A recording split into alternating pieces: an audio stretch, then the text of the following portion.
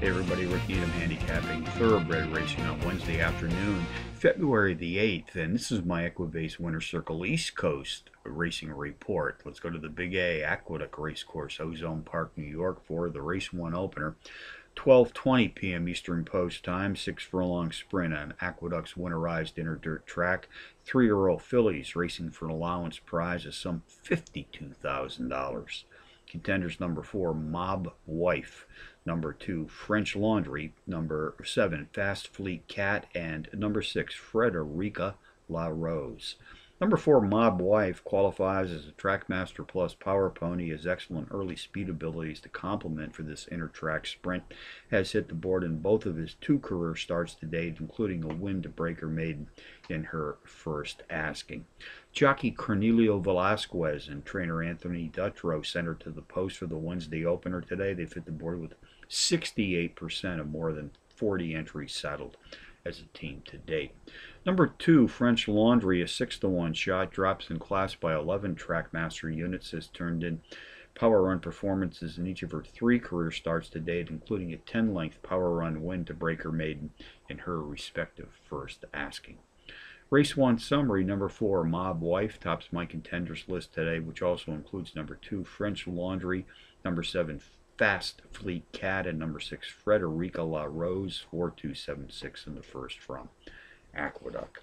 Go to Gulfstream Park in South Florida for race 2, 1:05 p.m. Eastern Post Time. It's a 6 furlong sprint on the dirt track. Fillies and mares 4 years old and up, race for a claiming prize of some $17,500.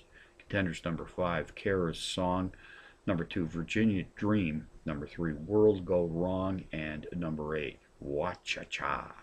Number 5, Kara's Song, shares the speed honors in this claiming field with number 3, World Go Wrong, is the pace profile leader, has turned in power run performances in each of her last 4 outings, hitting the board in the pair.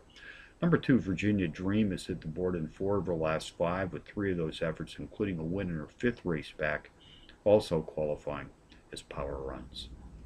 Race 2 summary: number 5, Kara's Song, tops my contenders list today, which also includes number 2, Virginia Dream, number 3, World Gone Wrong, and number 8, Wa-Cha-Cha. 5238 in the second from Gulfstream Park.